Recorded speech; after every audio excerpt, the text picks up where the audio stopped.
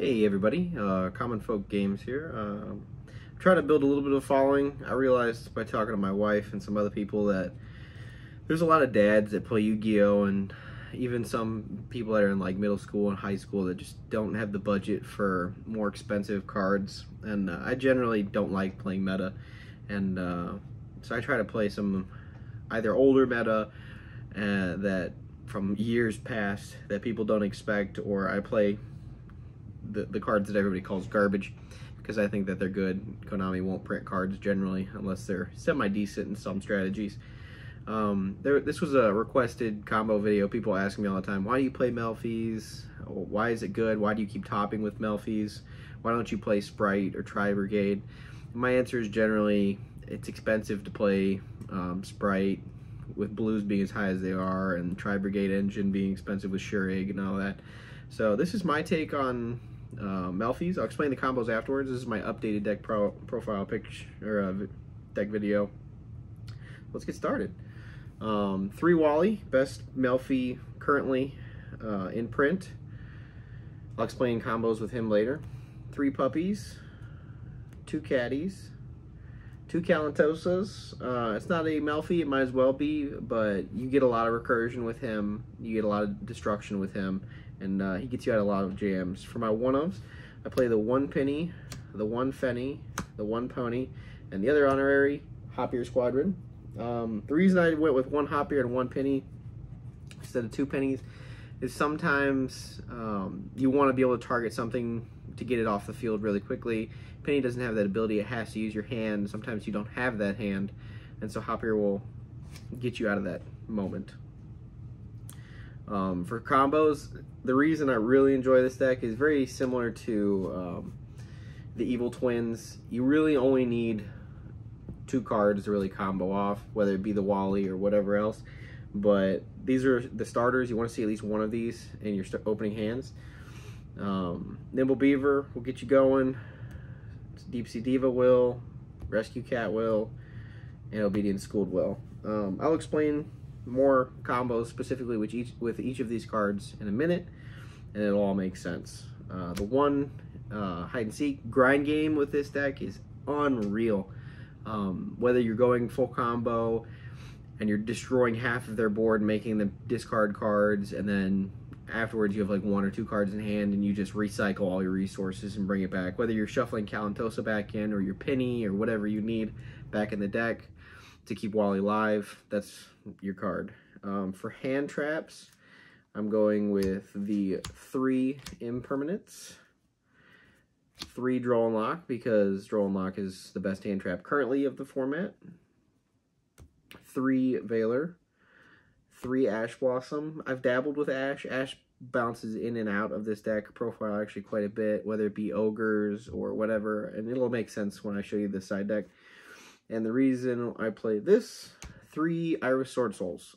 They bounce in price. I got mine pretty cheap, but there's just so many ways to get Iris Sword Soul out in this deck. And of course, you can't play Yu-Gi-Oh! Without one called by the grave.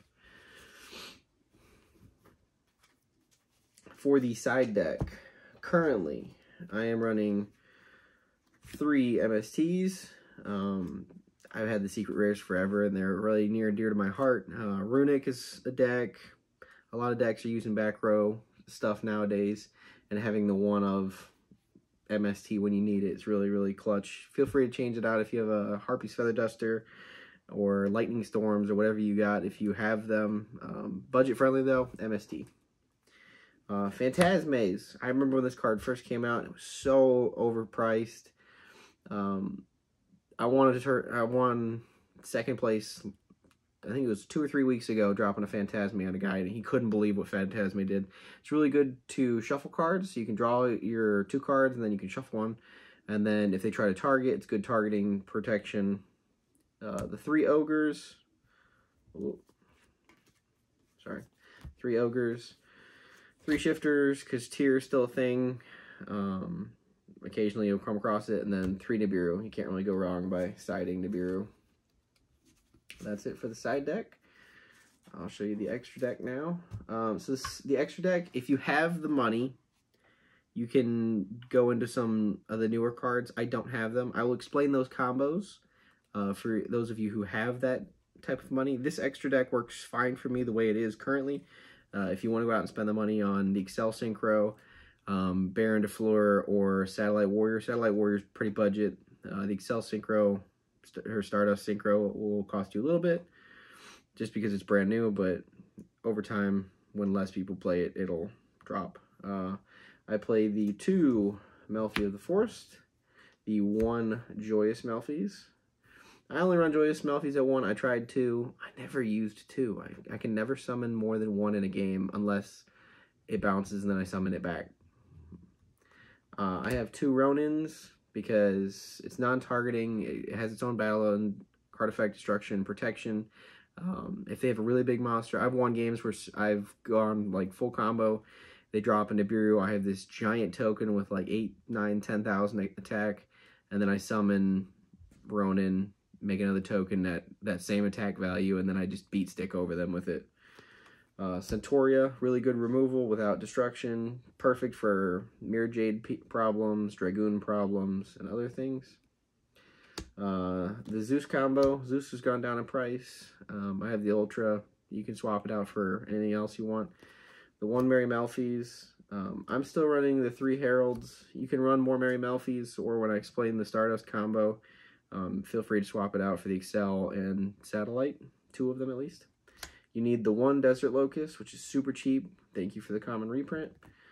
Stardust for that combo, and I run the Draco Berserker because it was cheap. Okay, so for combos.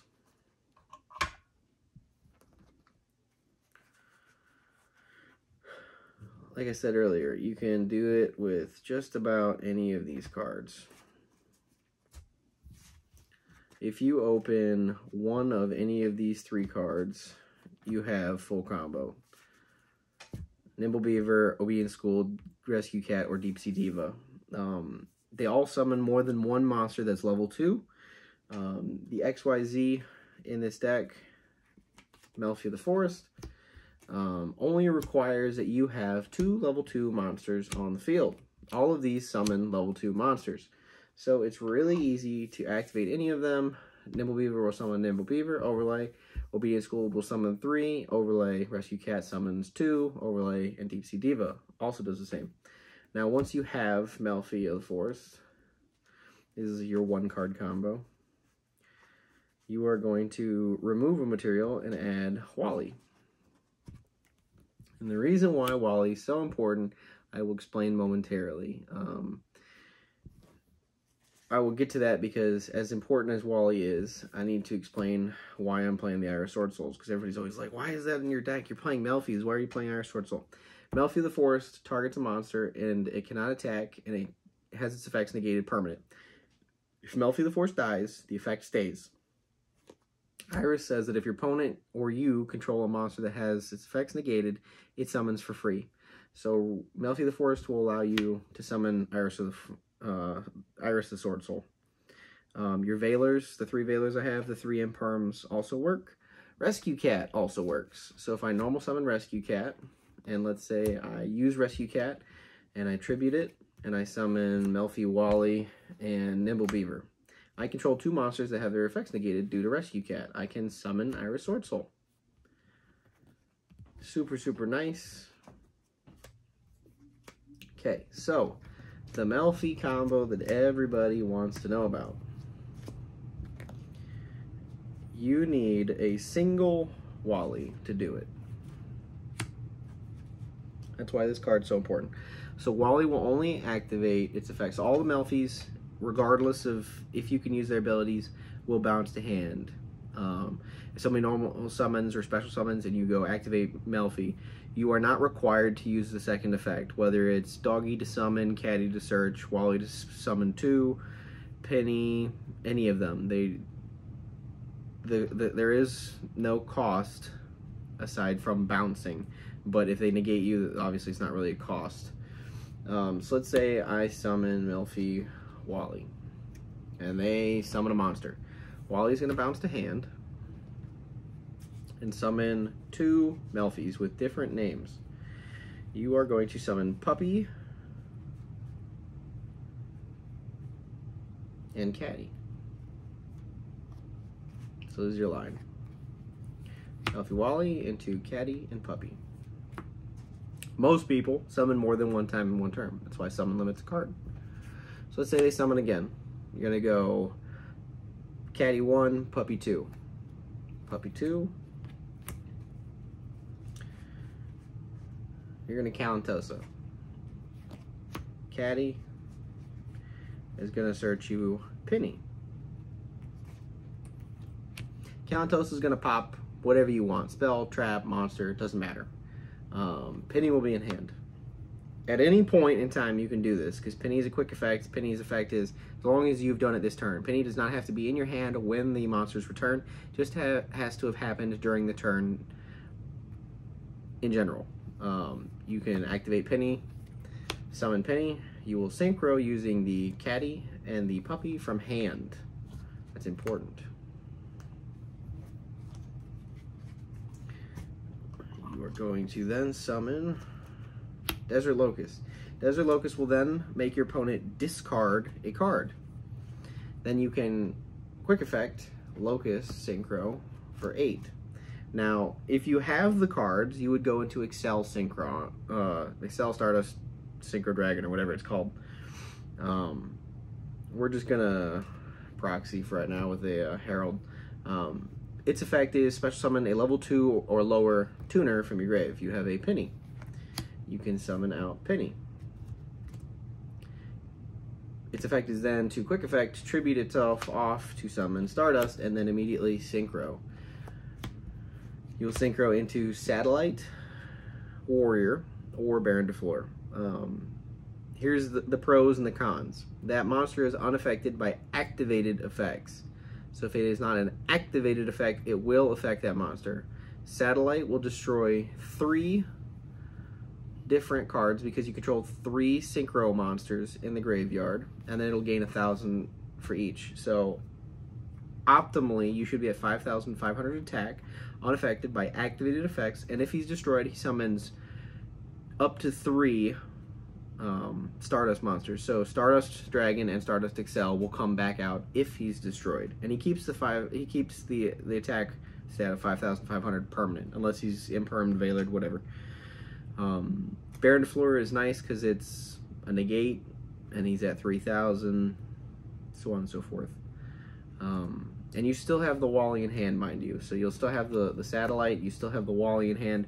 You've not only popped a card from Calantosa, you've made them discard a card from the Desert Locust, and you've popped 3 more cards. So you've destroyed 4 cards, made them discard a card for 5.